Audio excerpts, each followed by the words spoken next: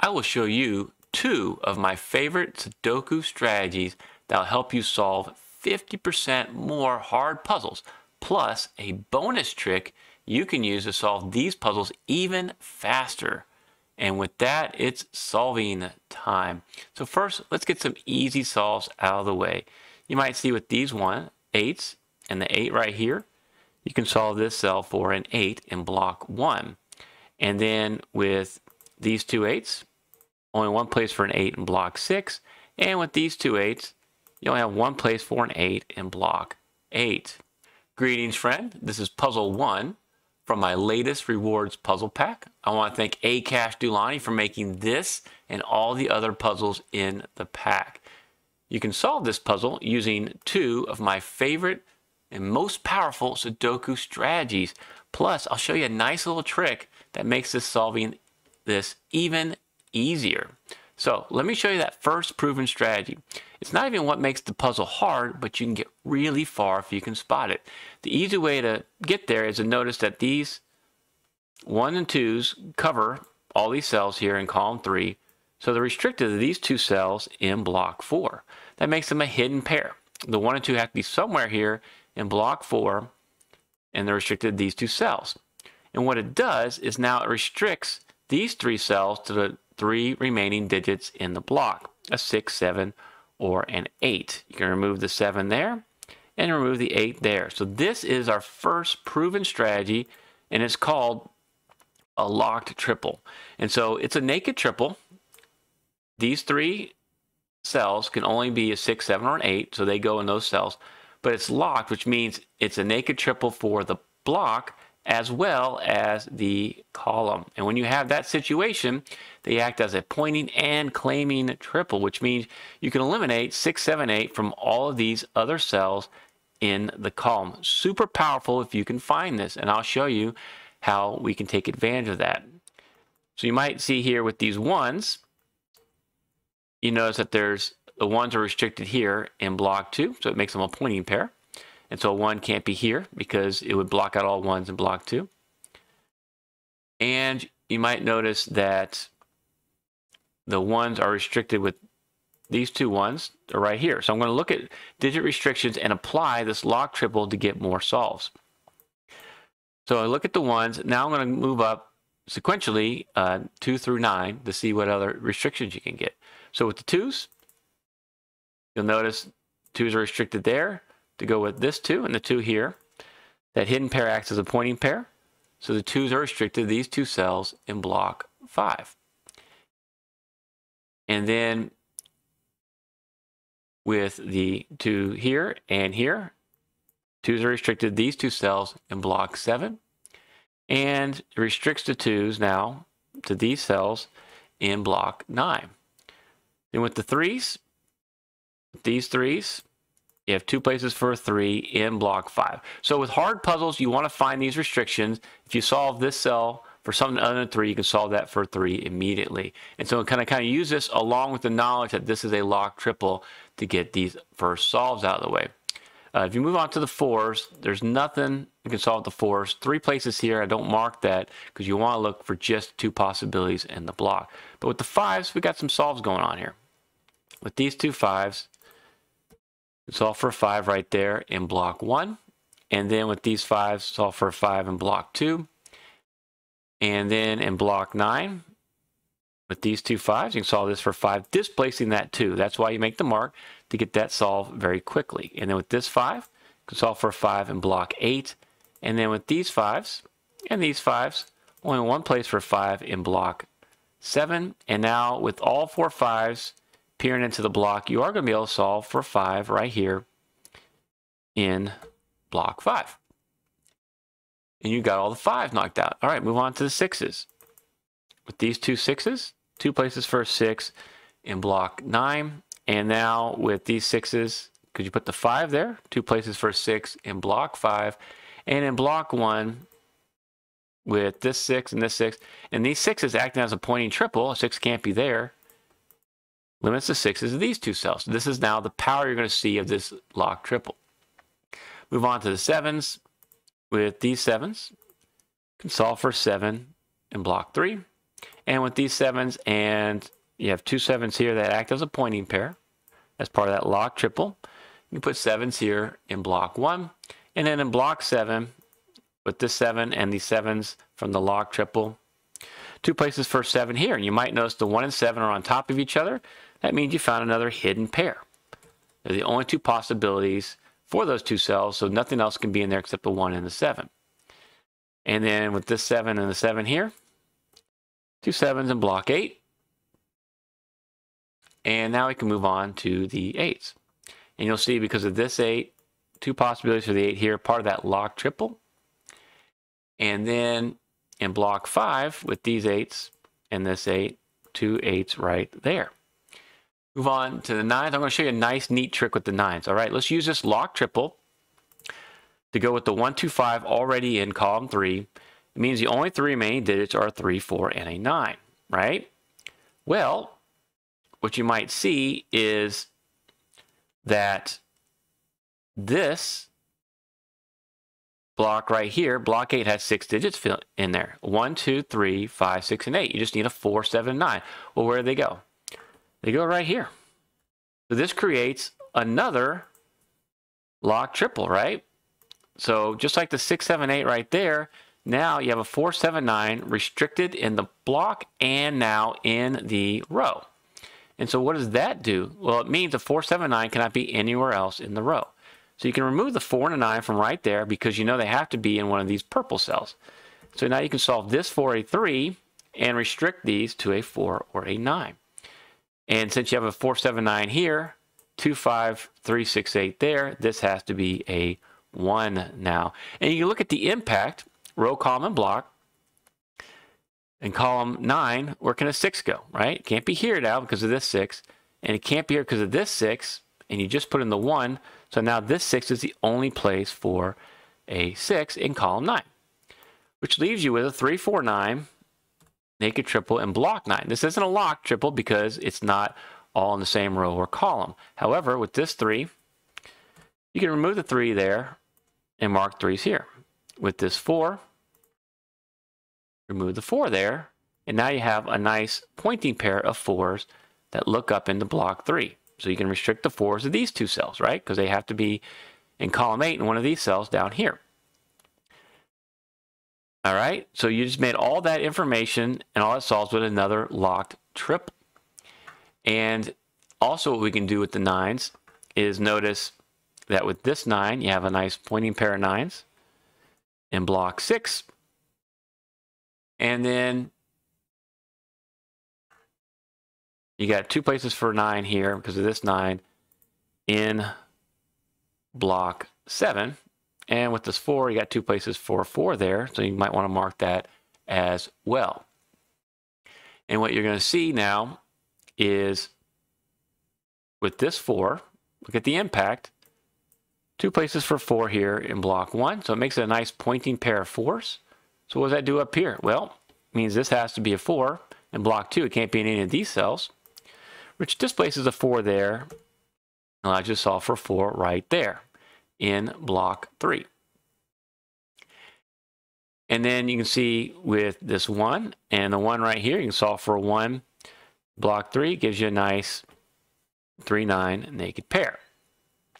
And you might be wondering what's the significance of the letters LUNAR. Well, the pack has to do with going to the moon, Apollo 11 in 1969. And that happened in July. And it's a July pack. What you want to find is the value of this N digit right here, right? If you can figure out what this value is, you add it to the values of all the N's. There's words in every other puzzle in the pack. And you'd add those values together to get the final solution. You get a shout out on my channel. So we're kind of working our way to figure out what this letter N is going to be in this puzzle. And so you see we had another locked triple right there that gave you so much information that we were able to make many more solves. And what do you want to do after that? Well, we're going to look for another locked triple. We're going to use the letters right here because you see this is a 3, 4, 5, 6, 7, 8. It means this has to be a 1, 2, or a 9. The 1, 2, or 9 is another locked triple in block 2 and in row 3. This can't be a 1. And so I'll color this. I know it might be a little hard to see the 1, 2, and 9. The coloring helps. And then you'll notice since a 9's got to be in one of these 3 cells, this can't be a 9 anymore. So you can solve this now for a 4. And when you saw that for a 4, this has to be your 9, displacing that 4, displacing that 2. Okay, and then you might notice with the 1, 2, 9 here, you got also in this column, you need a 1, 2, or 7, the remaining. Well, the 1, 2 is right there. This has to be your 7. That's a naked single 7, which allows you to disambiguate the 1 and 7 down here, and you can solve the 2 and the 1 right there, which now gives you nice 3, 6, 9 naked triple. Okay, and so log triple going into a nice naked triple. How can you take that and use that to your advantage? Move the 9 right there, and you can remove the 3 from right there. What we want to look at is this is a 1, 2, 9, so this has to be 3 or 6. 3 or 9 right there. What's across here? It looks like you need a 2, 6, or a 9. Well, with this 2, that has to be your 2. I'll get out of color mode. And then you'd need what looks like a 6 or a 9 right there. Can we do better than that? Of course. With this 9, that means that's going to be your 3 in the corner. Bum, bum, bum. There's your 9. There's your 6. There's going to be your 3. Okay, you're wondering, how is this a hard puzzle? Look at all these solves we're getting, right? I haven't even shown you the second advanced strategy yet. With this 4, that's got to be a 9. That's got to be your 4. Put your 3 right there. And then you see what you have is a 1, 6, and 9 here in column 7.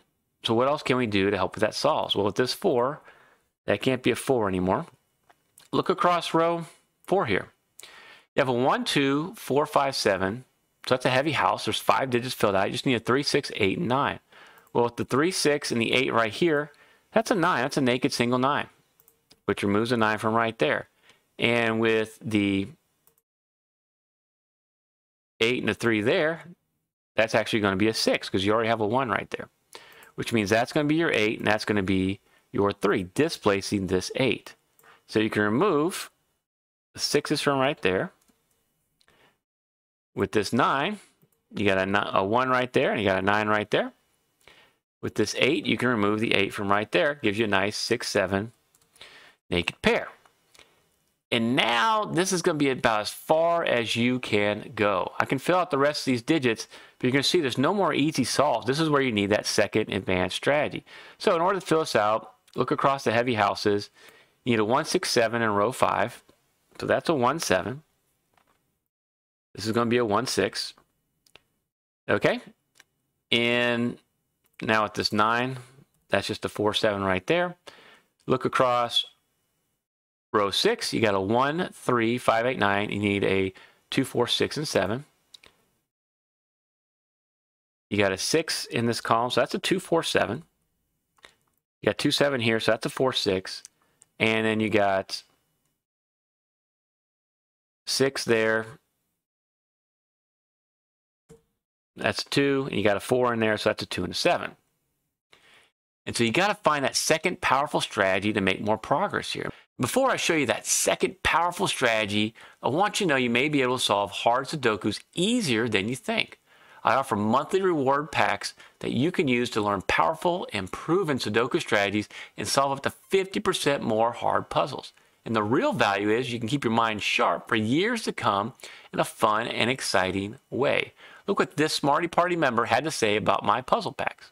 So, click on the pinned comment to get the rest of this pack and a new one each month because you want to keep your mind sharp, right? Okay, so I'm going to show you that neat little trick first. You notice that this cannot be a 9 anymore and this can't be a 2. So every cell that's still remaining has 2 digits in it. It's a bi-value cell, except for this one right here. Except for this cell. That has 3. Well, what you know is this puzzle has a unique solution. There's only one unique solution. So anything that would create more than one solution, you can discard. It won't solve the puzzle, right? If you had a 7 removed from this cell right here, what you notice is now you don't have 2 possibilities for this cell. And this could be a 2, which would force, a 1 there 9 there, 2 there, and you can go on solving this whole puzzle for each of those values. But if you put a 4 here, you would see that you get a 7 here, and that would put a 1 here, a 2 there, a 9 here, a 1 there, and you'd see all the opposite values would be possible in this puzzle. You could finish all the way around. So you have to find and solve this cell for the one value that guarantees a unique solution. And the one that does it is the one that appears 3 times in the block, column, and the row. And the only digit that appears 3 times is that 7. So this is called a bug plus 1, by value universal grave plus 1. You can immediately solve this for a 7 and continue on with the rest of the puzzle.